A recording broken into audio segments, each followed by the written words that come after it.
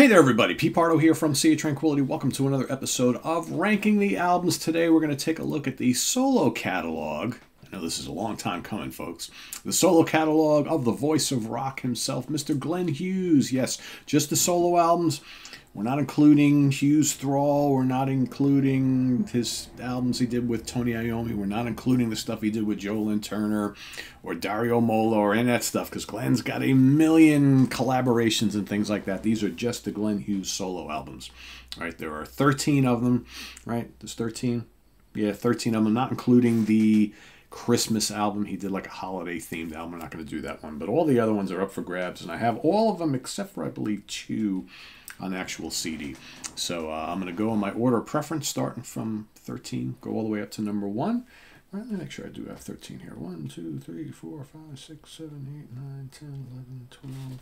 Maybe there's only one that I don't have. Yeah, not quite. Whatever. We'll figure it out. I think maybe it's just one that I don't have a hard copy of. So anyway, like I said, I'm going to start at number 13. I'm going to work my way back. We're going to kick it off with the one that I don't have a hard copy of, from 2006, his 11th studio album. It is called Music for the Divine. I do want to preface before we get into the ranking. So if you've never really listened to the solo catalog of Glenn Hughes, but you know him from Black Sabbath, Deep Purple, Black Country Communion, and so on and so forth, musically, most of these albums kind of bridge this gap between like hard rock, bluesy hard rock, funk, and soul. It's kind of like this weird mix of things across most of the albums. Not too many deviate from that kind of formula. And most of the albums are pretty lengthy, like lots of songs, 10, 11, 12, 13 songs, hour plus worth of music for the most part. But he sounds spectacular on all of them. And one thing I think we're going to get to while we're talking about this is just how strong his vocals have gotten over the years, right? You would think a guy his age, right, as he gets older, the voice wears a little thin. Not Glenn Hughes. And even considering all the crazy lifestyle he led for so many years, starting when he was in Deep Purple, of course, was in Trapeze originally, joined Deep Purple, developed a serious cocaine addiction, which, continued on for well over a decade. Lucky the man is still alive, but he got sober right around the beginning of the 90s, and his voice has gotten stronger ever since, right? So go figure. I think maybe in his instance, probably because he was not doing a lot of touring throughout the 80s due to sporadic working, the drug habit, whatnot. Maybe he's just, that gave him 10 extra years with the voice. Maybe, I don't know. Because a guy who's like 70 years old probably should not still be singing like this, but he sounds amazing. So pretty crazy, right, when you think about it. Anyway, number 13, Music for the Divine, is 11th album. So I'm going to also kind of fill you in on kind of who plays on some of these albums. So J.J. Marsh, his longtime guitar player, playing guitars on this one. He also helps write a lot of the songs as well. You got John Frusciante from Red Hot Chili Peppers, shows up on a couple tracks on here. You got Chad Smith on drums, Mark Killian on keyboards. So on this album, you got the really good atmospheric rocker, The Valiant Denial, which opens up. It's probably my favorite song on the album, or one of them anyway. Really, really good track. And I really like Chad Smith's drumming on all these albums that he appears on. He appears on a few albums with Glenn Hughes, and adds a really nice element to the arrangements and whatnot, and the way the drums are recorded just sound really, really good. You got the groovy, funky hard rocker Steppin' On, which is another good one. You got Monkey Man, which is fiery, heavy. You got the kind of laid-back funk of You Got Soul, which is a killer vocal from Glenn. I don't know how much it needs to be said, but Glenn's vocals on all these albums are really, really great. You got the big groove monster Black Light. You got a kind of a weird cover of the Moody Blues classic Nights in White Satin. I'm not so sure if the more soulful approach to that song really works, right, or not. I don't know. It's kind of interesting. I'm just kind of like, I love Glenn. I'm just, trying to sing that song. I just don't know if it makes a lot of sense. But hey, it's an interesting listen nonetheless. You have just some amazing killer wah-wah guitar licks on the song Too High. The rest of the album doesn't really do a hell of a lot for me. There's some laid-back stuff on here, some stuff that's just kind of funky, soulful, doesn't really go anywhere. So overall, kind of a patchy album. What's good is really good, but I would say like half the album I really like, the other half I don't really care too much for. So that's number 13, Music for the Divine from 2006. For number 12, I'm going to go with his 12th studio album from 2008, First Underground Nuclear Kitchen. All right. Again, J.J. Marsh on board on guitars. You also got a guy named George Nastos, as well as Luis Carlos Maldonado, who actually co-writes a lot of the songs on here. Chad Smith's on drumming on once again. Anders Olinder and Ed Roth on keyboards. Starts off with a song called Crave, which is a real nice groove-laden funk rocker. Again, I think Chad's drumming works so well with Glenn on these albums, again, because coming from the Red Hot Chili Peppers, right, a lot of funkiness going on in those songs. So I think he's a really good choice when Glenn is choosing to play this type of material. But yeah, also, you know, lots of blazing lead guitars on this. You know, they got the title track is another really good one, really funky. You got Satellite, a little more breezy, soulful. Then you got Love Communion, also kind of breezy, croony, soulful. You got kind of crunchy funk, the crunch funk, right, of We Shall Be Free. Then you got Imperfection. That's another kind of soulful, kind of crooner type song. You got the absolutely groovalicious, heavy funk rocker, Never Say Never, which is a total blast. That's, again, one of the best songs on the album. You got the real deep funk, almost like funkadelic Parliament type of song, We Go to War. You got the real moody Too Late to Save the World, which is fairly late in the album. Pretty cool song. Again, kind of a spotty album. I think what works really works. What doesn't is just kind of like, meh, it's okay. And I think by this point, you know, this was 2008, you have to wonder this whole kind of funk rock thing is kind of maybe wearing a little thin, right? It's almost like Glenn is like just trying, it's like, well, I really like funk music, but, you know, how much more new can I say with this formula type of thing? But what's good on here is really good. I don't mind that I like the heavy rock stuff that has a little funk edge. I quite like that. But overall, not a terrible album. None of these albums suck at all. All right, there's just some are just better than others. All right, so we're going to go to number 11. We're going to go to his 6th album. This is from 1999, The Way It Is. Glenn with the short haircut right there. He's got the glasses on the back. When did this come out on? This was on Shrapnel Records? Yeah, it's on Shrapnel Records. And I think there's another cover that has kind of this on the front, right? Kind of reversed or something similar to that. So, yeah. So, J.J. Marsh on guitars, Mark Bonilla on guitars. Mark Bonilla, of course, played with Keith Emerson quite a bit. He plays guitar and keyboards on this album. Stevie Salas plays on a couple tracks. Gary Ferguson on drums. Keith Emerson himself also plays Hammond organ on 2 songs. I like the opening title track. It's pretty mellow, but it's nice and atmospheric. Good hooks on the chorus. I like that. You Kill Me is a real fun slice of kind of like funky hard rock. Blazing Stevie Salas guitars. I love Stevie's great guitar player. He also appears on the funky Second Son, right? The 2 tracks that Stevie plays on. No surprise there. Really, really kind of funky. Let's see. What else we got here? You got Never After, which is kind of big and crunchy, riffy. You got the crisp, funky rocker Rain on Me. One of my favorite tracks on here. Also nice chorus. Really good Glenn Hughes vocal on that one. Nice groove in the song. You get Curse. That's, again, another one of these kind of breezy, kind of pop soul pieces. That's okay. You got a real spirited cover of Jimi Hendrix's Freedom, which works really well. You get the hard rock and The Truth Will Set Me Free, and Stone in the Temple is another good hard rocker. Take You Down is kind of jazzy. Right? It's kind of interesting.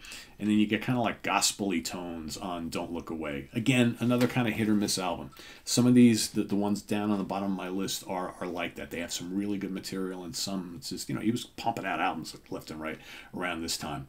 You know, lots of variety on here. You know, for some people, it's going to be stylistically just all over the place. You know, you got some heavy songs, some funky songs, some kind of R&B, gospel songs, right? But, you know, performances are top-notch. The vocals off the charts, great, as always, from Mr. Hughes, because I can't expect anything else but that, right?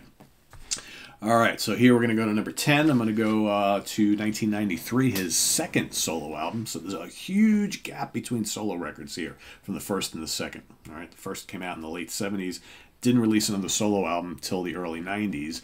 And again, that just goes to show you kind of what was going on you know, in his life, you know, he had stints with Gary Moore and Hughes Thrall and Black Sabbath, and none of that stuff really ever worked out for him. But anyway, this is called Blues, LA Blues Authority Volume 2, Glenn Hughes Blues. So this was another one of those kind of like shrapnel things where they did various LA Blues Authority releases with different cast members and whatnot. And this one they gave to Glenn Hughes to basically just handpick his folks to do the album. And yeah. So, this apparently hits right after he kicks his drug addiction. Okay. And like I said, recorded for Shrapnel Records. Features all original material, so no covers, which is kind of interesting. Written by Glenn, along with guitarist Craig Eckerson. Or Erickson, not Eckerson, Craig Erickson. Other folks appearing on lead guitar, including John Norum, Warren DeMartini, Mark Kendall from Great White, Richie Kotzen, Darren Housefolder, Paul Pesco, and Mick Mars from Motley Crue. So a good cast of people playing on this one. You get Tony Franklin on bass, Gary Ferguson on drums. He had a long association with Glenn. Mark Jordan on keyboards. You know, most of this is kind of heavy blues rock, kind of cactusy type of thing. You know, Bad Company Free, that sort of thing. For me, the highlights include the Smoldering The Boy Can Sing the Blues, which is really good. You get the funky bluesy rock of I'm the Man. Here Comes the Rebel, sizzling white hot blues, like that quite a bit. You get the groovy Scorcher, Shake the Ground. Have You Read the Book is another really good one. I think Glenn sounds great on this album. He's newly sober. Newfound faith too. He discovered God in this time period as well. You know, the problem here is some of the songs are kind of like generic by the numbers blues rock tunes, right? But the ones that are good are really good, and the performances all around is really strong. Guitar soloing is as excellent as you can imagine by this cast. So Blues comes in at number 10. All right, coming in at number 9, we're going to go to his fifth album from 1996, Addiction. Okay. He's looking like he's struggling with something here, right? So, again, Glenn returns to mostly hard rock on this one. It's kind of a dark album, dealing with a lot of the serious issues going on in his life, his fight to stay sober from his addictions. I think, if I remember correctly in his book, I think he fell off the wagon at some point right around this time. So this was 1996. So I think in like 94 and 95, he briefly fell off the wagon, if I remember correctly. But he's also kind of looking back on his life over the last like decade plus here. So you got Mark Bonilla and J.J. Marsh playing all the guitars. Joe Travers on drums on this one. You got Death of Me, great driving opener. Glenn's voice in fine form here. You got Down is kind of like a mid-pace crunchy rocker. The title track is angry, some big heavy riffing all throughout that one. You got Madeline, crushes, tons of groove, metallic riffs, roaring lead vocal. Perhaps my favorite song on here, Madeline. Really, really good. You got the moody, bluesy pop of Talk About It. You got the groove, I'm Not Your Slave. Tons of groove on that particular one. You got the big trapeze-style heavy rock of Cover Me. It's another really good track on here. The lengthy atmospheric blues rocker, Blue Jade. You know, on the downside, a few tracks kind of plot a little bit, maybe a little too moody, but it kind of, you know, the whole feel of the album is like that. But overall, some really good ones here. I think it was a pretty solid record, and again, this one came out on Shrapnel Records here in the States. So yeah, Addiction, number 9. All right, moving on to number 8. I almost felt like this should have gone higher, but I'm going to go with his 4th album from 1995, Feel. Look at him with the long hair, man. He's looking like got the mane going there. Look at that. So this is mostly pop, funk, and soul, but I think it really works. And it does rock in spots, too.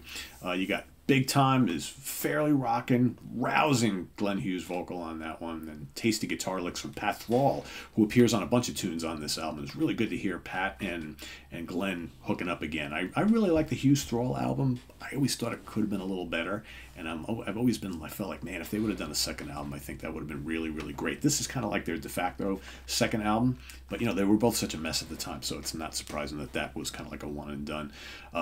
What else we got here? Lively and soulful Living for a Minute is really good. You got the deep funk of Redline. Push is another funky rocker. Got a lot of cool riffs and big grooves. I mean, man, this could be like a Sly and the Family Stone tune. Really, really good. You got absolutely pure funk of She Loves Your Money. You got the big riff rocker Talking to Messiah, which might be my favorite song in here. It's got a great chorus. Love that. You get a fun cover of Stevie Wonder's Maybe Your Baby. Total funk fest there. I think this is a really fun album. a lot of variety on it. And I love hearing Pat Thrall adding some great guitar work here. Yeah, I keep thinking this should be higher, but I don't know. I'm going to leave it where it is for now. But yeah, I'm thinking this could be 2 or 3 higher, but whatever. All right, next up, we're going to go to his very, very first solo album from 1977. So this comes, you know, a little bit after he leaves, after Deep Purple implodes. So it's what, 2 years after the 2 years. What was it, 75? Yeah, I think it was late 75. That the Come Taste the Band Mark IV era of Deep Purple kind of split, and Tommy Bolin, you know, dies in early '76, and so yeah, so it's a little while after that. But Glenn is pretty much mired in his addictions at this point. But this is a soul and funk saturated piece of music here. You know, big difference from what he was doing with both Deep Purple and Trapeze. This sounds nothing like either of those bands, right? If you kind of like the funky Deep Purple Mark III and IV, this is not even like that, right? This is loads of horns, loads of clavinet on here. Glenn is just crooning up a storm. He's got the pump and bass going throughout the whole thing. He even plays a little bit of guitar. He plays Fender Rhodes, ARP String Ensemble, Mini Moog, other keyboards, and you got guitars from Mel Galley plays a good chunk of the guitars on this album. Of course, Mel Galley from Trapeze. Pat Travers plays a little bit on here. Bob Bowman's on here. Dave Holland from Trapeze, and later on Judas Priest also plays drums on the album. Host of other players, but the songs are really strong. I mean, I really like I Got It Covered as a rockin' funk machine. Love that. Space High has some cool wah-wah guitars on it. It's got the ARP String Ensemble. Kind of sounds like Mellotron a little bit. Pretty cool. The ARP, again, featured on the Lush It's About Time. You got LA Cutoff, which has tons of horns. Sounds, you know, kind of like funky Chicago or, you know, anything like that. Really, really cool. Solution is another song right in that same mold, like that quite a bit. And then you have the reissue, which has all sorts of other bonus tracks, which are really, really great. Like Destiny is really cool. Smile is a really cool kind of Motown flavored song. Get Near to You, another really good one. I don't know. I mean, nothing remotely overly rocks on this album, but it doesn't matter. It's really well done, soulful funk and R&B, and you can tell that Glenn had a blast doing this. So, you know, we've always heard that this kind of music is near and dear to his heart. It's just a shame he never really went full bore into anything like this ever again, but this is really good. I know some people don't like this because it's just a little too mellow, a little too soulful and funky, but I think it works really, really well. The songs are really good. That's the important thing. All right, number 6, we're going to go to 1994, his third album, From Now On. So Glenn, this comes you know, hot on the heels of the Blues album, and here Glenn is newly sober. All right, he sounds pretty energized here. All right, but this is a little bit of a different album. This is kind of like almost like a melodic rock album, like an AOR album, right? So he's got a whole cast of Swedish musicians on this album. And ironically, he does not play bass on this album. He plays bass on all the other albums, does not play any bass on here. He has a good chunk of the band Europe playing on this album, right? Because Europe at this point in time they were also kind of in flux. So they join him for this album. Not everybody, most of the guys. I mean, yeah, like I said, this is a collection of up-tempo melodic hard rock songs, picking up the pieces, memorable, quite rockin'. Lay My Body Down is a gritty blues rocker that's not unlike latter period, you know, or much later, later period, Black Country Communion, right? The Only One, love that song, great chorus, hook-laden AOR melodic rock, really, really good stuff. You get the bluesy ballad, Why Don't You Stay, has a killer chorus. You get the hard rocker, The Liar, which I always really like. It's got some nasty guitar licks from Eric Boy Felt, I think that's how he says his name. You got the moody Into the Void, another one of my favorite songs on here. That sounds like it could have come off the Hughes Thrall album. Really, really good stuff. And what else we got here? Catchy AOR of You Were Always There. Devil in You's got a funky hard rock feel. Sounds a little bit like Toto. You get From Now On, another good soaring melodic track. You know, overall, this is a strong album. Lots of memorable songs on here.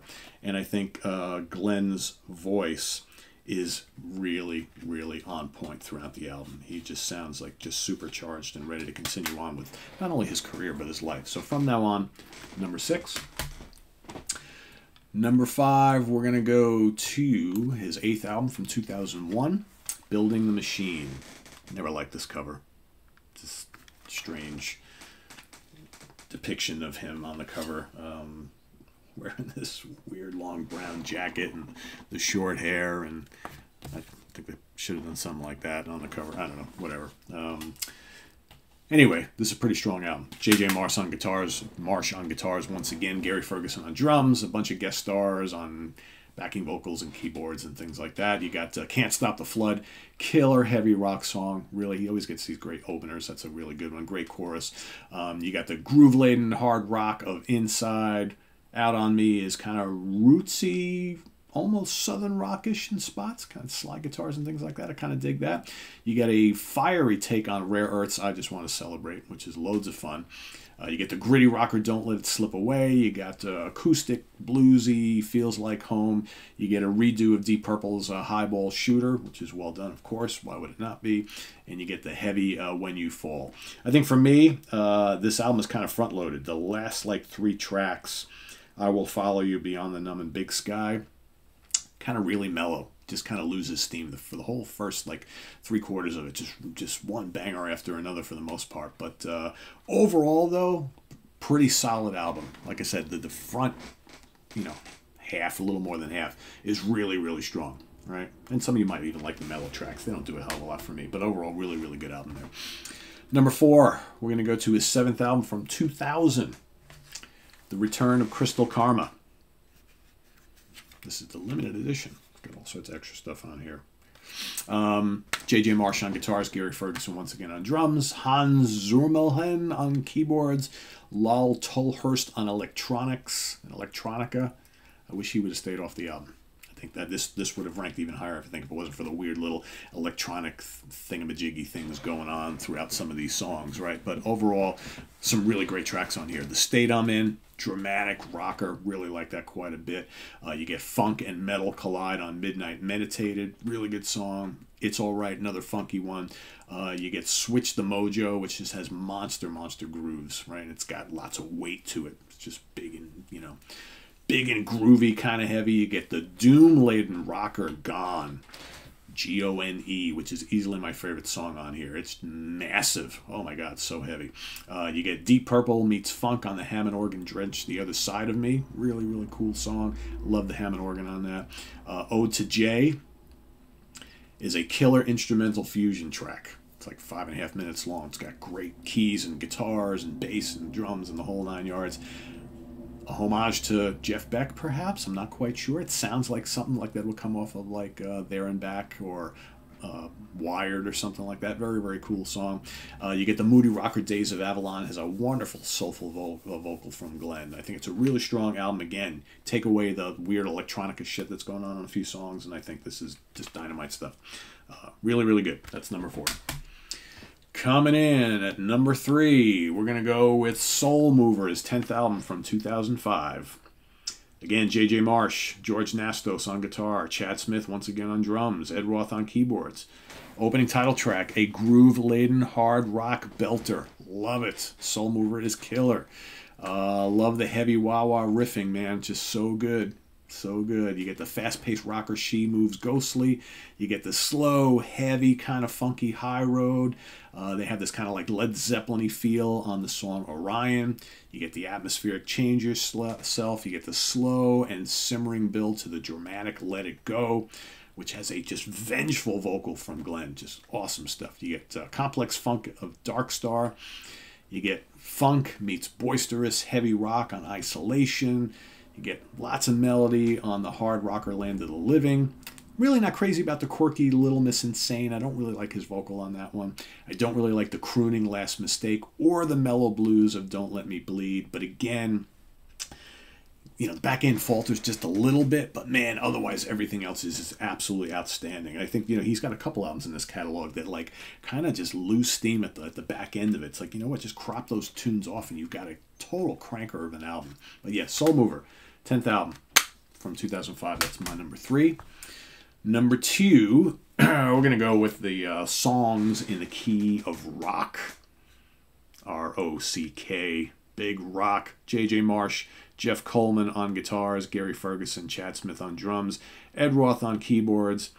In My Blood, smoldering heavy rocker. I mean, Glenn is just wailing on the vocals on this. Nice use of Hammond organ to go along with some really crunchy riffing. Great, great track. Lost in the Zone, crisp, hard rocker. Love it. You got the fast and fiery Gasoline. You got the Led Zeppelin influence and obviously homage to the drummer. Higher Places / Song for Bonzo. A total Zeppelin tribute right there. Really, really cool. You get the funk rock of Get You Stoned, which has Billy Sheehan guest bass on that particular one. You get the real soulful Written All Over Your Face. Good song. Did it need to be 8 minutes long, though? I don't know. It's got a really nice long guitar solo, though, on it. Frantic Standing on the Rock. Really, really good stuff. Killer riffing on that song. You get the funky hard rock of Secret Life, which, again, has some really cool wah-wah licks. I love The Truth, catchy, catchy track, and then the Driving Rocker, Wherever You Go, is another really strong track on this one.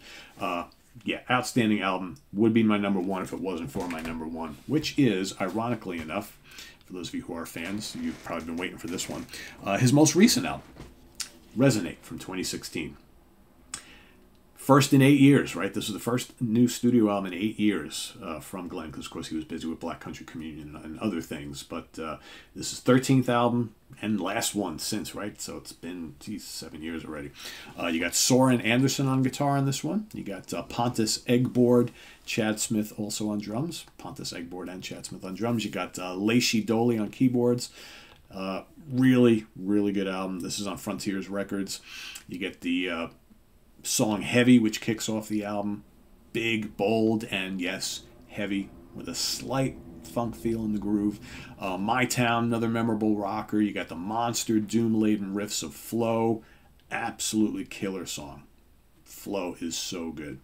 What else we got? Let It Shine, another crushing hard rocker, but really nice melodic chorus.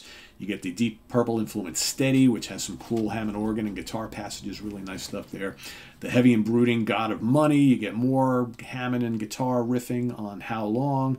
You get the atmospheric bluesy rocker Stumble and Go. And then the hook-laden rocker Long Time Gone, which is another Deep Purple sounding piece. Really good chorus, really, really memorable. I think it's like crazy to think of how like his most recent album at his, this is 7 years ago, so he's probably in his mid-60s at this point, is by far his strongest. I mean, it's not even close.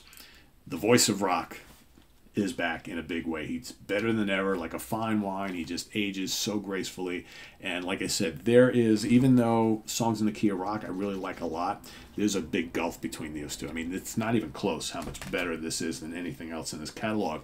But there's really good stuff in the catalog, so I don't want to undervalue the catalog of Glenn Hughes because it's really, really strong. So yeah, so there you have it. That's my ranking. Let's read them all back to you. So number 1, Resonate. Number 2, Songs in the Key of Rock. Number 3, Soul Mover. Number 4, Return of Crystal Karma. Number 5, Building the Machine. Number 6, From Now On. Number 7, Play Me Out. Number 8, Feel. Number 9, Addiction. Number 10, Blues, LA Blues Authority Volume 2. Number 11, The Way It Is. Number 12, First Underground Nuclear Kitchen. And number 13, Music for the Divine. That's my ranking. If you are a fan, rank them in the order you like them down in the comments below. And if you've never taken the plunge into Glenn Hughes' solo discography, well, now you got some places that you can go and get your head started in, right? So I would definitely say any of the top 5 are really worthy, but there's most of them are really strong, or at least pretty solid. So there's no bad album here. So there you go. Thanks for watching, everybody. Visit us on the web at www.seaoftranquility.org. We're on Facebook. We're on YouTube, all together, all the damn time. Please subscribe if you haven't already, and click on that notification bell so you get alert of all of our content as it posts. And please do hit the like button before you leave. Also, down below, we get the links to our Ko-Fi page for channel donations, as well as our merch page. And thanks in advance for all that. And happy Mother's Day to everybody once again. And we'll see you real soon here with more stuff coming up. We've got Tuesday in the Prague seat. We're going to do an album study on Jethro Tull's A Passion Play. So that's coming up in just a couple days. So thanks for watching, everybody. I am Pete Pardo. Enjoy the rest of your weekend. Bye-bye.